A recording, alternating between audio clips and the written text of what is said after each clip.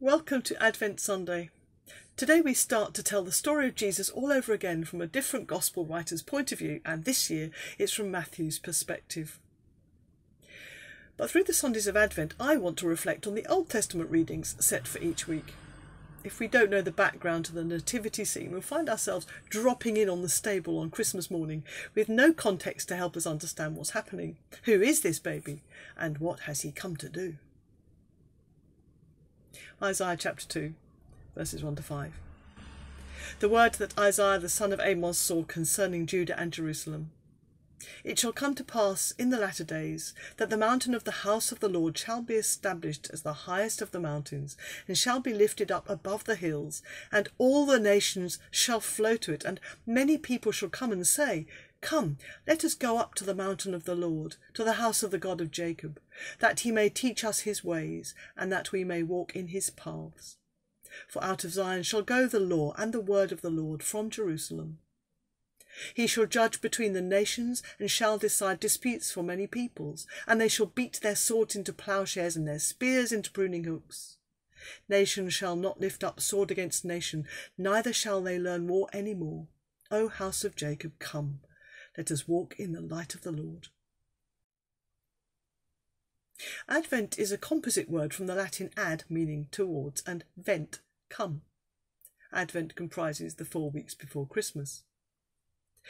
The candles on the Advent wreath tell chapters of the Christmas story, which starts millennia before we get to the stable. Advent candles remind us of God's promise to bless the world. The fulfilment of God's promise comes towards us.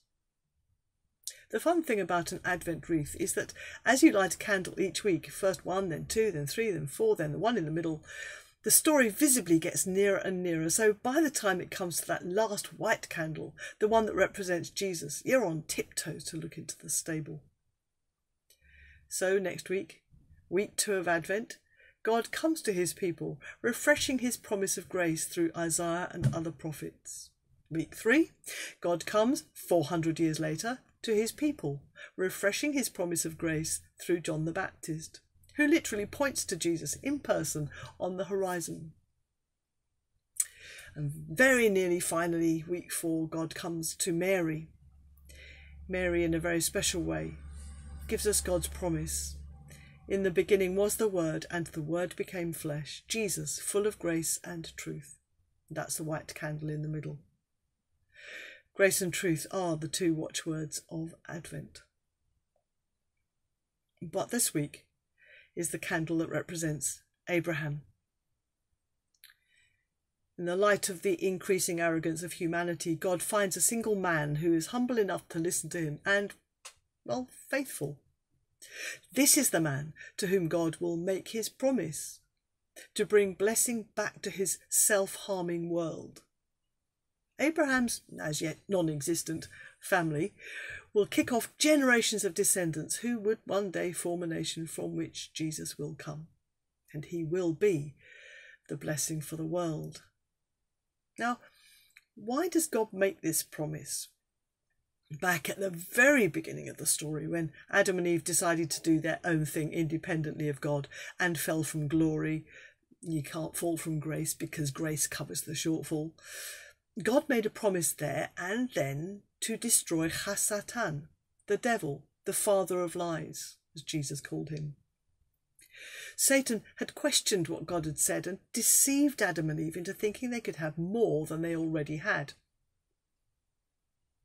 This is what God said to the serpent, who is representing the devil. I will put enmity between you and the woman, and between your offspring and hers. He will strike your head, and you will strike his heel.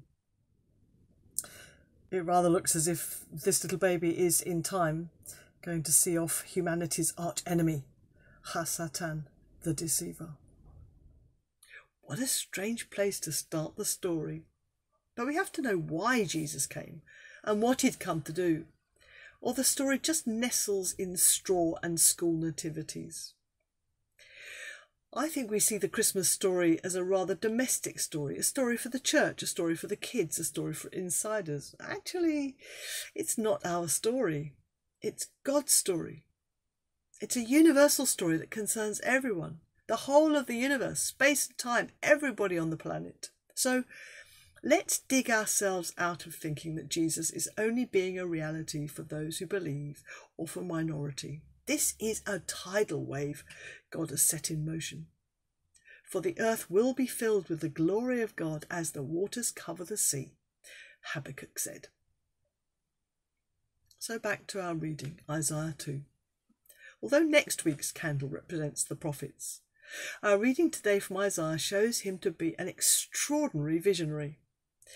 Not only does he see Jesus' birth and ministry and death, he sees on and beyond to Jesus' return to glory and the Holy Spirit coming in his place. That's the story of Pentecost. It's almost the punchline of the story. It's like we're being invited to see the end from the beginning.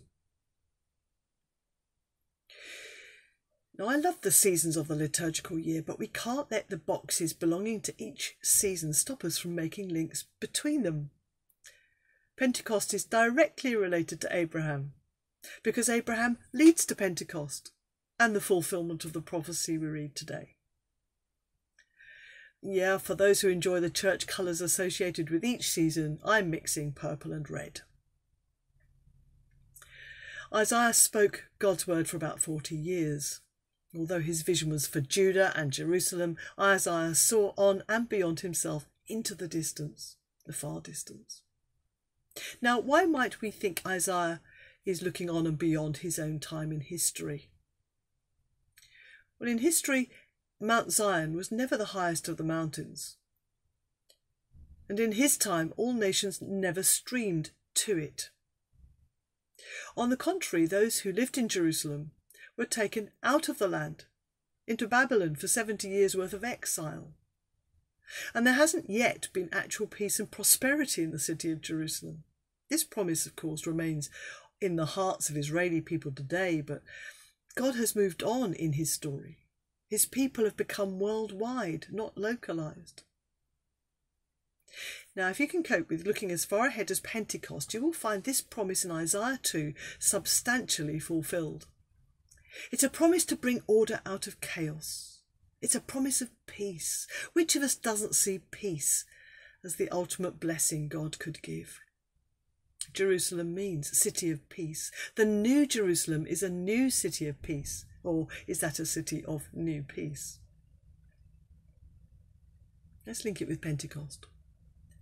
When the story of the Holy Spirit coming to the Gentiles filtered through to the central hub of the first century church in Jerusalem, they finally accepted that God's plan had always been for all humanity, not just for the Jews.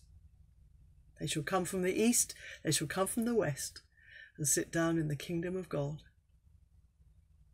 The temple, the meeting place of God and humanity, otherwise known as Zion, has become Jesus. He is the place of sacrifice and priesthood and forgiveness and peace with God.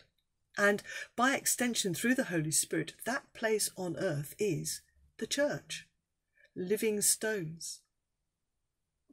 Isaiah 2. All nations shall stream to it, the mountain of God, the place where Jesus was raised up on a cross. Jesus said, "When I am raised up, I shall draw all people to myself." Is this the mountain? Listen to Acts 2 verse 5. Devout Jews from every nation under heaven living in Jerusalem came together for the feast of Pentecost. Peter preaches a long sermon based on the Old Testament. The word of the Lord goes out from Jerusalem. And the result is that many were added. Through gates of pearl stream in the countless host. Well, 3,000 extra people. That was just a starter. Isaiah 2. They shall beat their swords into ploughshares and their spears into pruning hooks. Order out of chaos, peace instead of power struggle. Acts 2 describes the united and supportive and peaceful life of the church. That wasn't perfect. But listen to this. All the believers met together in one place and shared everything they had. They sold their property and possessions and shared the money with those in need. They worshipped together at the temple each day, met in homes for the Lord's Supper, and shared their meals with great joy and generosity, all the while praising God and enjoying the goodwill of all the people. And each day the Lord added to their fellowship those who are being saved. So where is the peace? In the church. Question: whence comes the promised time, when war shall be no more, and lust, oppression, crime shall flee his face before? Answer: the church. Church history is peppered with human power struggles, lust, oppression and crime. Bickering. Where you see those things, you are not seeing the church. Why do you think Jesus gave instruction on how his followers were to resolve disputes? Why do you think Paul wrote so much about the priority of unity in churches, or described the peaceful way churches were supposed to order their relationships? Seek peace and pursue it, Paul wrote. He also wrote, well, read Romans 12 and 15 to discover just how churches work out peace in practice.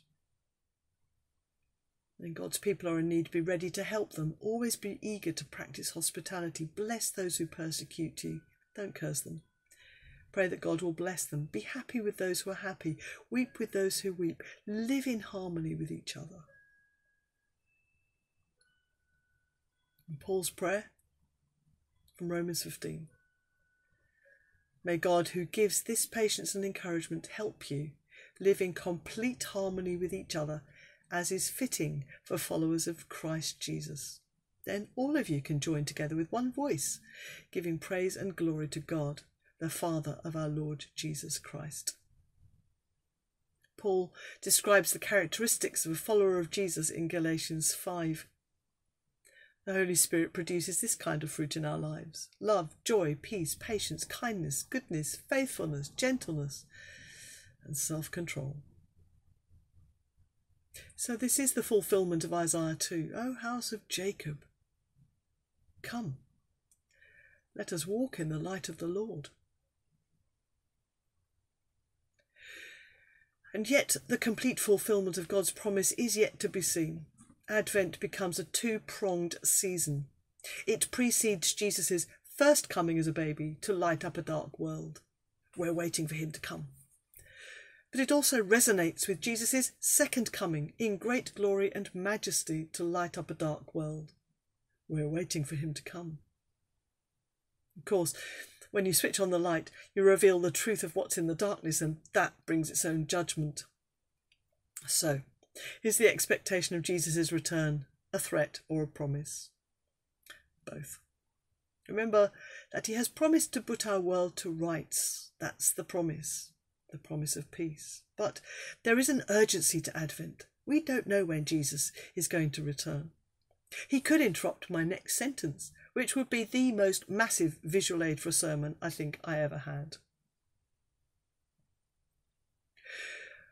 O2 Priority offers one free cinema ticket per week at the Odeon. The freebies come online at 2 p.m. on a Wednesday, so here I am online with 1 second to go. I'm there with my finger on the button. There's a choice. Use now or save it.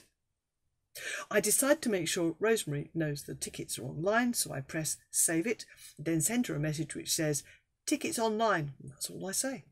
I go back to the website to use my saved ticket. I get the message: out of stock. I can't use it. The maximum number of available tickets has been claimed by people across the country. I could have used it there and then so easily. Much gnashing of teeth. The message of Advent is very much like that.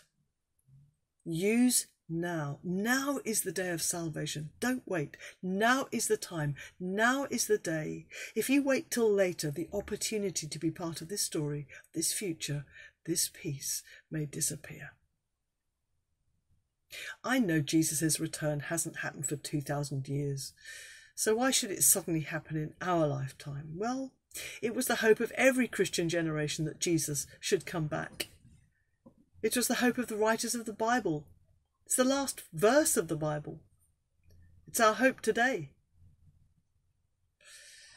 Wake up and smell the coffee, Advent says.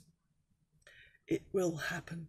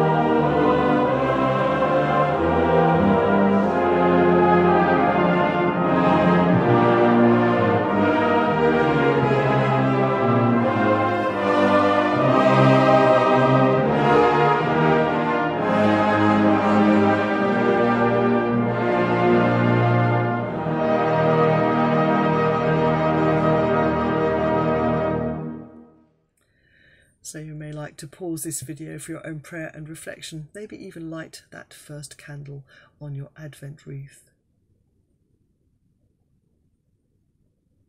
God of Abraham and Sarah and all the patriarchs of old, you are our Father too. Your love is revealed to us in Jesus Christ, Son of God and Son of David. As we prepare to celebrate his birth, may your Holy Spirit help us to welcome him. We ask this through Jesus Christ, the light who is coming into the world. Almighty God, as your kingdom dawns, turn us from the darkness of sin to the light of holiness, that we may be ready to meet you in our Lord and Saviour, Jesus Christ. The blessing of God Almighty, the Father, the Son and the Holy Spirit be among you and remain with you always. Amen.